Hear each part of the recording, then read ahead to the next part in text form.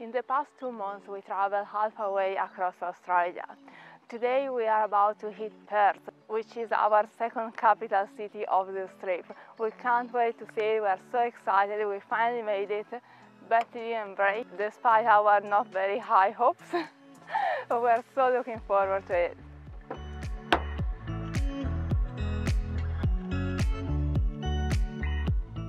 Hi Michelle, my name's Aaron. Do you guys have any unpowered sites left, and if you do, how much are they? From tonight onwards, maybe 3 or 4 nights. There's 2 adults and 1 dog. Oh, okie doke, no worries. No worries, thank you. Bye. That only takes dogs in swags or tents. Next. 3 nights, 2 adults. Unpowered site. Next. We made it to Perth and we're having some problems finding a suitable campsite. I'm going to read you a couple of Wikicamp reviews. Ha ha ha, we rocked up to stay and turned straight around and left. We were worried we wouldn't have a car in the morning. Do yourself a favor and do not bother. There's another review. Ha ha ha ha ha, don't do it if you like life. Stay away from this dump. To say is feral is an understatement. So these are your typical reviews of campsites in Perth. We did manage to find a pretty decent campsite about an hour away from Perth, so we're going to stay there for a few days and do the trek into and out of the city when we need to go visit. To be fair, if we were way more organised and booked in advance, we wouldn't have this problem, so this is kind of on us as well. Like every other time. Like every other time.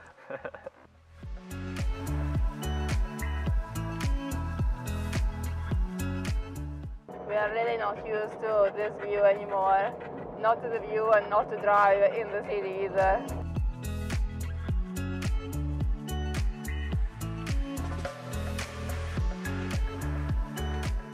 So this morning we were 2 hours north of Perth.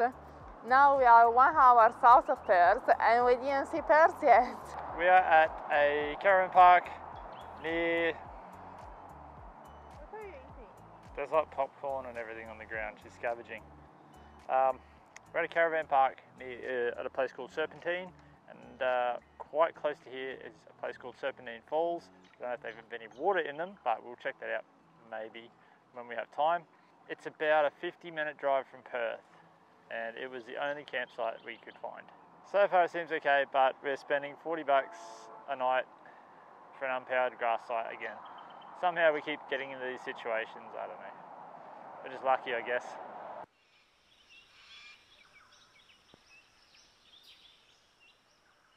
I was planning to make a nice dinner tonight, but it's only 5:10 and it's freezing cold. Well, the temperature is not too bad, it's the wind is horrible. So we have this packet of fried rice, and I might put a can of chickpeas in here and an avocado if I find it in this mess, and MSG.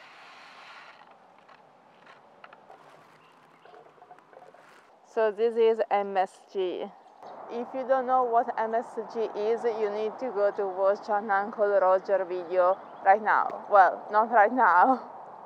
When finish this video first and then go watch an Uncle Roger video. Where your MSG? You don't use MSG how to make good egg fried rice. MSG is the king of flavor. If you sad in life, use MSG. If you happy in life, use MSG. Put MSG in everything. It'll turn it better. You just get a baby, put MSG on baby. And I really recommend to try his fried rice recipe.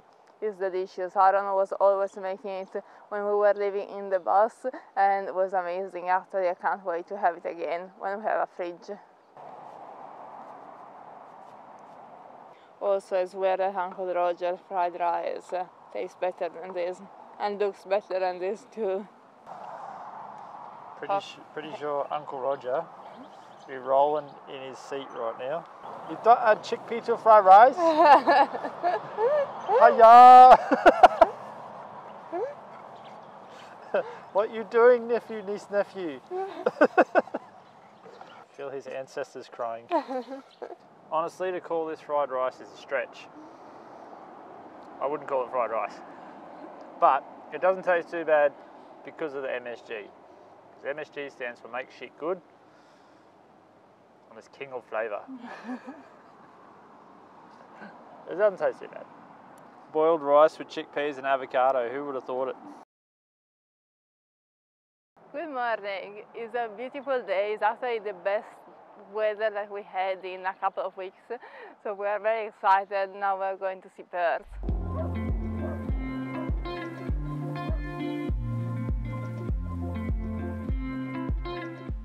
For every place we visit, I have flags on Google Maps for the places that I really want to see.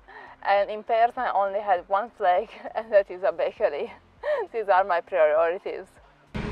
Parking in Perth, at least where we're parked, is about $5 an hour. That's it.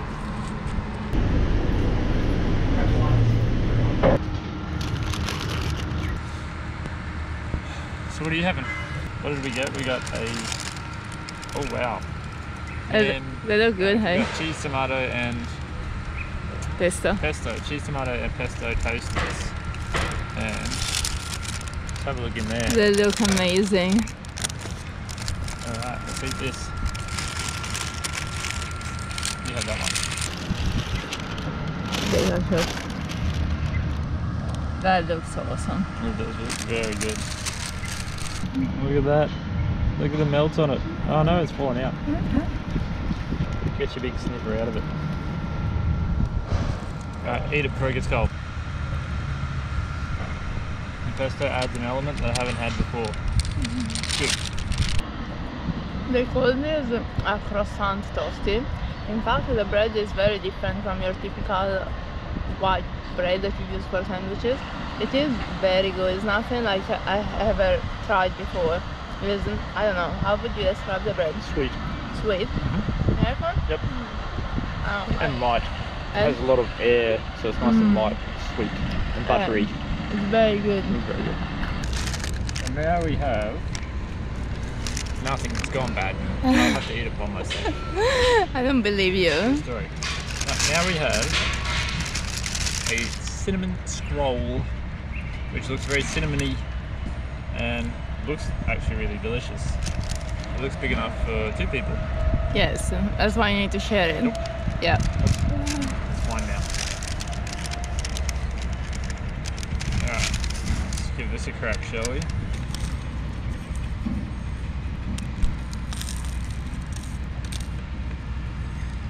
That looks very good. Alright. Ta-da!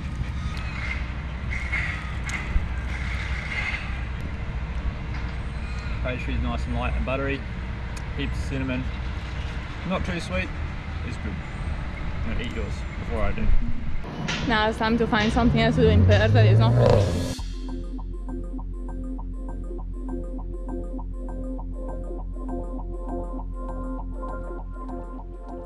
So we've come for a drive to check out the Perth Botanical Gardens.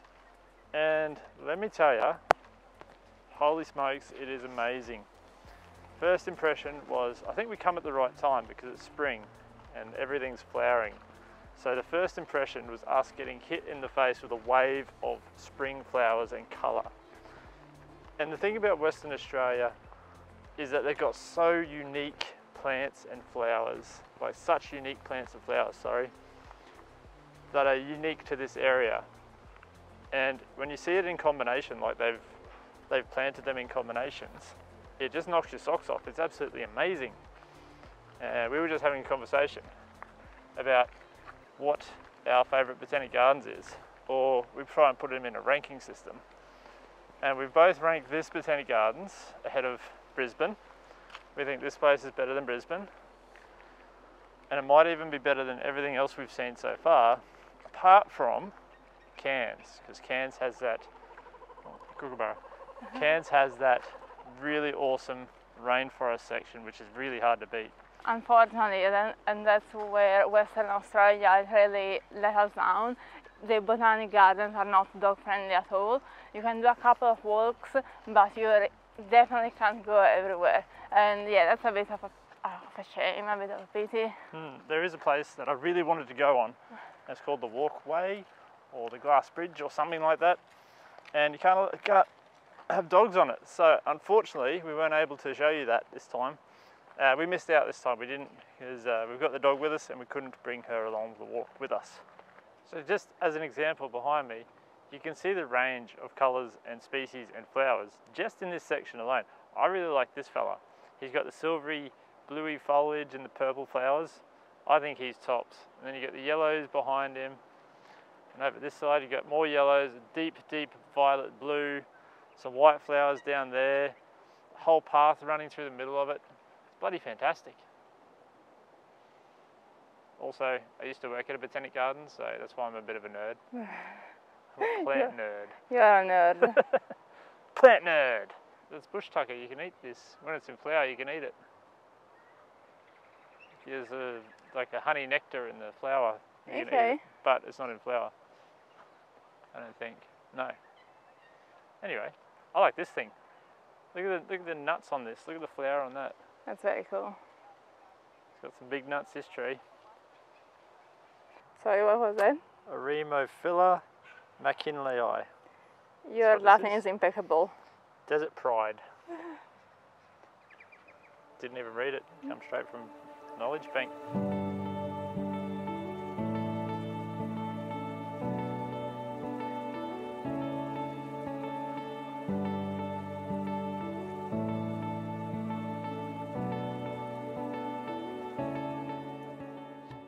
One of the iconic things to do in Perth is coming to visit this blue boathouse. We were expecting for it to be a beautiful place in front of the beach, but instead it's just next to a very busy road. I have to say that after 2 months traveling in the middle of the desert, in these towns that are in the middle of nowhere, it's very nice to see some buildings, people, civilization. I'm not a huge fan of big cities, but once in a while it's very nice. Aaron doesn't like them.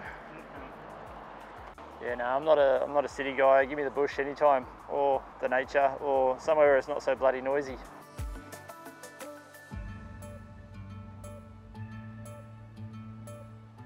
We went to this Italian restaurant that makes a sliced pizza.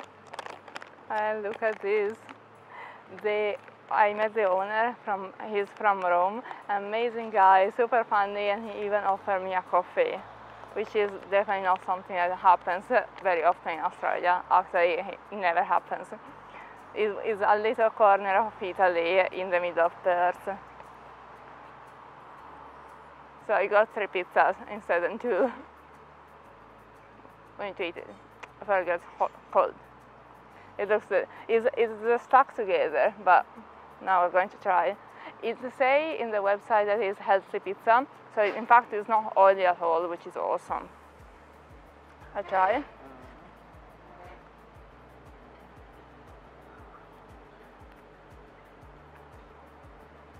It's amazing. It is actually a real Italian pizza. It's very, very good. I'm so happy. 2 months in the desert, I can finally eat good Italian pizza.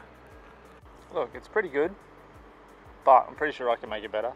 No, you can't. Pretty sure I can. No, it is very tasty. It's a different style of pizza than what you usually get in Australia. So, it's a little slice of Italy. Very good. Well, that's it for this video. We really enjoy Perth, and we enjoy eating all the food, especially. Yep, and if you like this video, make sure you give it a thumbs up, give it a like, give it a subscribe, share amongst your friends if you haven't already, and we'll see you in the next one.